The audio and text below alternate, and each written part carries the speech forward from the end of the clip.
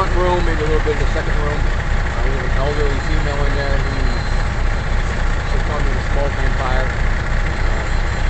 Relatives live next door. They told us that they had just checked on her a little while ago, half hour, 45 minutes, noticed smoke coming from the door, and called the fire department right away. By the time we got here, she had sustained some pretty serious burns.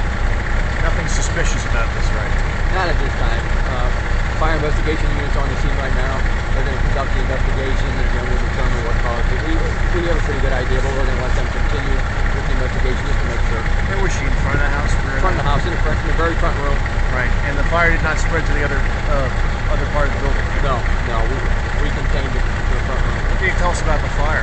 Where was it, or how it looked like the fire started in the area of the overstuffed furniture.